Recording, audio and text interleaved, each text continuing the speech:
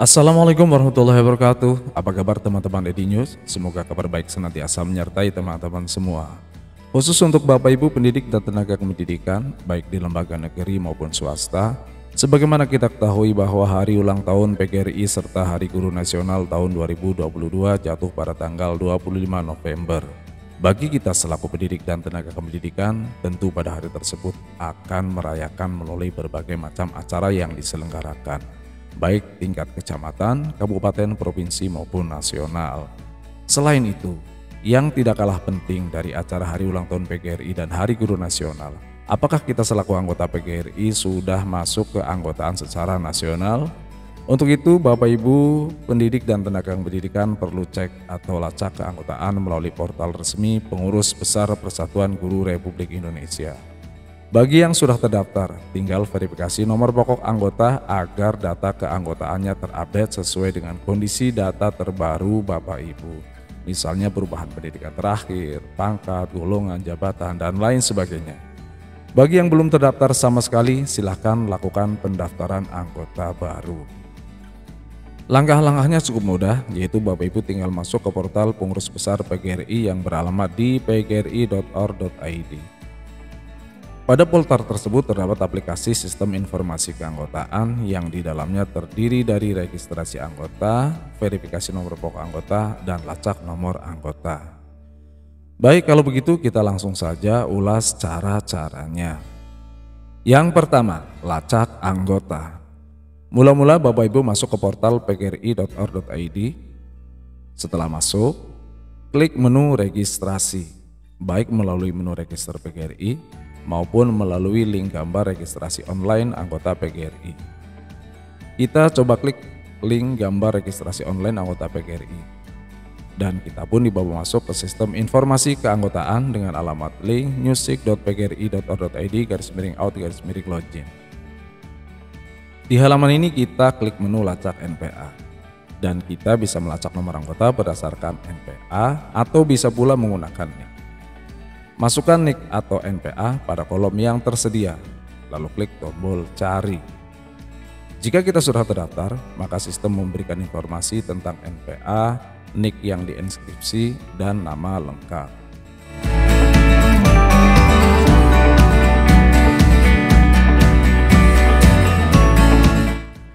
Tapi jika kita belum terdaftar, maka sistem memberikan informasi atau notifikasi data tidak ditemukan. Silakan hubungi operator atau admin yang bertugas. Terima kasih. Berikutnya yang kedua, verifikasi nomor pokok anggota atau verifikasi NPA. Setelah kita mengetahui bahwa kita terdaftar sebagai anggota PGRI secara nasional, langkah berikutnya verifikasi data kita dengan cara mula-mula kita kembali mengakses halaman Sistem Informasi Keanggotaan. Kemudian klik menu daftar anggota atau verifikasi NPA. Berikutnya kita dibawa ke halaman registrasi anggota baru dan verifikasi NPA. Di halaman ini kita perlu membaca perhatian yang berisi semua kolom isian data yang tersedia di dalam formulir harap diisi dengan benar dan sesuai dengan keadaan yang sesungguhnya. Data yang telah diisi akan tersimpan sebagai informasi permanen dalam database untuk anggota bersangkutan. Bila terjadi kesalahan entry data untuk registrasi anggota baru atau dengan sengaja memasukkan data yang tidak benar, dapat berakibat pembatalan atau penghapusan status keanggotaan setelah dilakukan verifikasi oleh petugas administrasi PGRI. Apabila terjadi permasalahan registrasi, update ataupun mutasi data dapat menghubungi petugas admin keanggotaan PGRI di daerah tempat tugas atau tempat terdaftar sebagai anggota atau mengirimkan email ke admin Sistem Informasi Keanggotaan Pengurus Besar PGRI. Bagi yang melakukan registrasi baru maupun update data jika nama cabang atau cabang khusus atau kecamatan belum muncul di sistem, mohon mengirimkan email nama cabang atau cabang khusus atau kecamatan beserta nama kabupaten, kota, asal tempat tugas. Terima kasih atas perhatiannya dan selamat berjuang bersama organisasi profesi guru PGRI. Hidup guru, hidup PGRI, solidaritas, yes. Terima kasih. Oke, kita lanjut. Setelah membaca perhatian tersebut, kita bisa klik tombol verifikasi NPA dan kita pun dibawa ke halaman verifikasi NPA bagian registrasi akun. Pada bagian akun, mula-mula tulis alamat email yang digunakan untuk akun keanggotaan PGRI. Tulis password, tulis kembali password. Alamat email dan password yang kita tulis digunakan untuk login keanggotaan. Berikutnya, klik tombol selanjutnya dan kita dibawa ke halaman verifikasi NPA bagian identitas data pribadi. Pada halaman ini, jika kita sudah terdaftar, maka pada kolom NPA sudah terisi dan kita tinggal klik tombol cek NPA. Kemudian secara otomatis data kita pun terisi semua, sehingga kita tinggal cek data yang kurang sesuai agar disesuaikan. Contohnya, jurusan pendidikan terakhir. Jika semua sudah sesuai, tinggal klik tombol selanjutnya. Lalu kita dibawa ke halaman verifikasi NPA bagian tempat tugas. Lakukan hal yang serupa dengan halaman identitas pribadi. Jika ada perubahan, lakukan perubahan. Contohnya seperti tempat tugas, mungkin sebelumnya di sekolah A, sekarang di sekolah B. Status kepegawaian, mungkin sebelumnya honorer, sekarang P3K atau PNS. Jika sudah, klik tombol selanjutnya. Dan kita dibawa ke halaman verifikasi NPA bagian foto dan EKTP. Mula-mula kita unggah pas foto yang berekstensi PNG, JPG, atau JPEG dengan kapasitas maksimal 1 MB. Sementara untuk dimensi, ukuran panjang lebar tidak ada ketentuan ukuran. Untuk bentuk foto meskipun tidak ada ketentuan, sebaiknya foto yang mengenakan seragam PGRI. Oke, kita unggah foto. Setelah foto terunggah, lanjut unggah EKTP bagian depan. Ketentuannya sama dengan pas foto, ekstensi PNG, JPG, atau JPG dengan kapasitas maksimal 1 MB. Oke, kita unggah EKTP. Jika keduanya sudah terunggah, lanjut klik tombol selanjutnya dan kita dibawa ke halaman verifikasi NPA bagian lengkap untuk ditinjau dan dikirim. Tinjau kelengkapan kita di sini. Jika sudah benar, beri tanda cek pada masing-masing kolom pernyataan. Bersedia menjadi anggota PGRI, bersedia menaati AD ART PGRI dan segala ketentuan yang berlaku, menjunjung tinggi kode etik guru Indonesia, dan setia menjaga dan membela nama baik organisasi PGRI. Bersedia melaksanakan dan mematuhi segala kewajiban sebagaimana seharusnya. Jika semuanya telah diberi tanda cek, klik tombol kirim. Dan jika berhasil, maka ada notifikasi verifikasi berhasil. Selamat verifikasi berhasil. Kita klik tombol OK. Dan kita dibawa kembali ke halaman Sistem Informasi Kenggotaan. Berikutnya, silakan login dengan email dan password yang telah dibuat ketika verifikasi NPA. Oke, kita lanjut yang ketiga, registrasi anggota baru.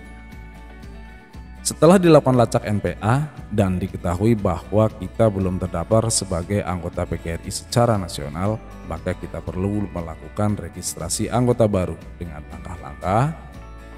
Klik menu daftar anggota atau verifikasi NPA. Berikutnya, kita dibawa ke halaman registrasi anggota baru dan verifikasi NPA. Jangan lupa baca perhatian secara seksama. Setelah dibaca, lanjut klik tombol registrasi anggota baru. Dan kita dibawa ke halaman registrasi anggota PGRI bagian registrasi akun. Pada bagian registrasi akun, mula-mula tulis alamat email yang digunakan untuk akun keanggotaan PGRI. Tulis password, tulis kembali password. Alamat email dan password yang kita tulis digunakan untuk login keanggotaan. Berikutnya, klik tombol selanjutnya. Dan kita dibawa ke halaman registrasi anggota PGRI bagian identitas data pribadi.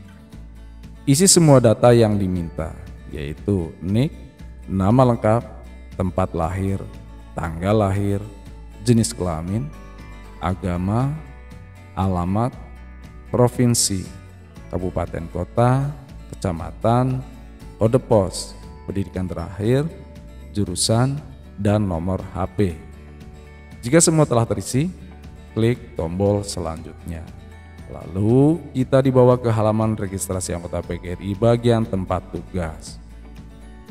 Lakukan hal yang serupa dengan halaman identitas pribadi. Isi semua detail tempat tugas, yaitu provinsi, kabupaten kota, kecamatan, tempat tugas, mengajar tingkat. Jika kita sebagai tenaga kependidikan, kita tetap wajib memilih sesuai lokasi sekolah. Lanjut, pilih status sekolah, mulai bertugas, status kepegawaian, golongan, tugas, atau penugasan sebagai apa, dan status tugas. Jika sudah, klik tombol selanjutnya dan kita dibawa ke halaman registrasi anggota PGRI bagian foto dan EKTP. Mula-mula kita unggah pas foto yang berekstensi PNG, JPG atau JPG dengan kapasitas maksimal 1 MB. Sementara untuk dimensi, ukuran panjang lebar tidak ada ketentuan ukuran. Untuk bentuk foto meskipun tidak ada ketentuan, sebaiknya foto yang mengenakan seragam PGRI. Oke, kita unggah foto. Setelah foto terunggah, lanjut unggah EKTP bagian depan. Ketentuannya sama dengan pas foto, ekstensi PNG, JPG atau JPG kapasitas maksimal 1 MB. Oke, kita unggah EKTP.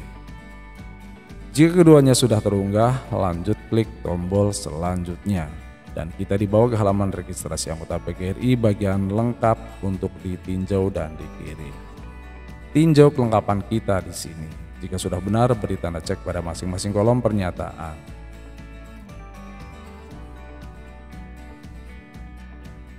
Jika semuanya telah diberi tanda cek, klik tombol kirim. Dan jika berhasil, maka ada notifikasi pendaftaran berhasil. Selamat pendaftaran berhasil. Kita klik tombol OK dan kita dibawa kembali ke halaman Sistem Informasi Keanggotaan. Berikutnya, silakan login dengan email dan password yang telah dibuat ketika registrasi anggota PGRI. Perlu diperhatikan bahwa registrasi anggota baru atau pendaftaran yang baru saja dilakukan tidak langsung mendapatkan nomor anggota karena menunggu verifikasi.